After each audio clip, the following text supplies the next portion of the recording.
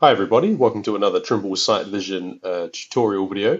Today we're going to be taking a look at a topographical modeling workflow, making use of some of the new reality capture features with SiteVision version 5.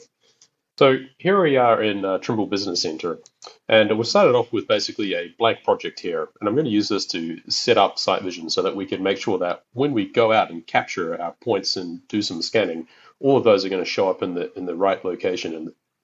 Now you can see that I've input some survey points. I've also set up the survey coordinate system that I want to use. And with all that established, I can export this now to Trimble Connect using the SiteVision AR exporter. What that'll do is it will publish those points along with the supporting calibration file straight up to Trimble Connect, where we'll be able to load that within SiteVision in the field. And here we are now out in the field with SiteVision. We've just turned it on. And the first thing we need to do is just wait for the GNS receiver to basically dial in and give us a good solid green position. Once that's set, we can start to do our 10-meter walk, which is going to then orientate SiteVision so that it knows it's in the correct location. So once our orientation is green, we're good to go and start capturing data. You can see we're using the new LiDAR capture app, which is available with an iPad or iPhone with LiDAR. And what that does is it allows us to just walk around and scan the real world, and it will basically capture a point cloud of all that data. So you can see that as I'm walking around, I'm basically seeing a preview of all that data that I've captured inside SiteVision. This helps me to make sure that I've got all the data I need. I can get into these kind of tight nooks and crannies and get all of the information that I'm trying to capture here.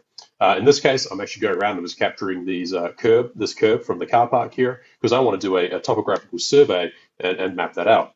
To finish capturing all my data, I can hit the tick button. I can type in the name of the scan that I want to save. And when I save that, what it's going to do is it's going to create a LAS file, which is a standard industry format of point cloud, and it's going to copy that up to Trimble Connect. So here you can see that LAS file in Trimble Connect, and from there, what I can do is pull that straight back down into Trimble Business Center. So I'm using the remote file feature of Trimble Business Center to just pull that directly down from the cloud, and I'm going to bring that in. I'm going to choose a georeferenced point cloud, and you can see this is going to just drop straight into Trimble Business Center. Because of that work I did at the start, setting up the coordinate system and exporting that with the calibration information, you can see that the point cloud that I've captured has come directly in the basically georeferenced already. There's no post-processing or registration that's required. So this makes it a really accessible and fast workflow. You can go out and capture a lot of information, bring it straight back into your Office software without needing to do any of the quite time-consuming post-processing. So turning on the background map, you can see as a check and a visual inspection to make sure I'm in about the right spot.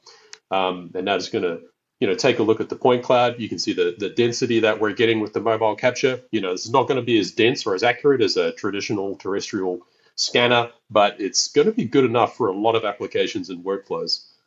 And we'll take a look at one of those here. So this is one of the many cool features that Trimble Business Center offers. This is actually a tool which is going to help you do feature extraction of a curb.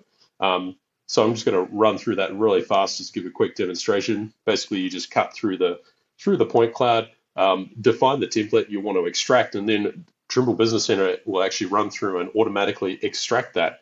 Sometimes you need to give it a bit of a hand when you're going around corners. This is still a really fast way to document the topographical survey and create the line work that I need. So now that I have that line work created in Trimble Business Center, I just want to highlight one of the really unique aspects of this workflow, which is that it's almost iterative and it can be continuous. So you can see I can take those lines and I can actually use that same SiteVision AR exporter to publish and upload those back to Trimble Connect. What that means is that I'll be able to take that line work back out into the field and actually visualize that with SiteVision. So I can use that to validate the information that I've collected, or even present that to a potential client. So it's a really, really interesting workflow where we're able to move seamlessly between the field and the office, both capturing and visualizing information. So thanks for watching, and for more information, check out our website or contact your local Trimble distributor.